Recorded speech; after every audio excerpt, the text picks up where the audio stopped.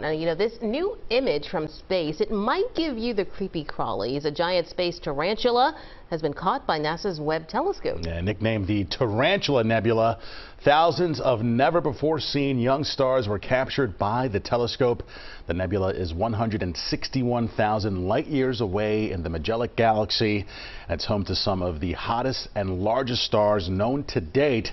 You can see some of those stars sparkling pale blue in the images as well. That's too much to wrap my head around. That is incredible, though. Look at the images there. It really is. It's amazing.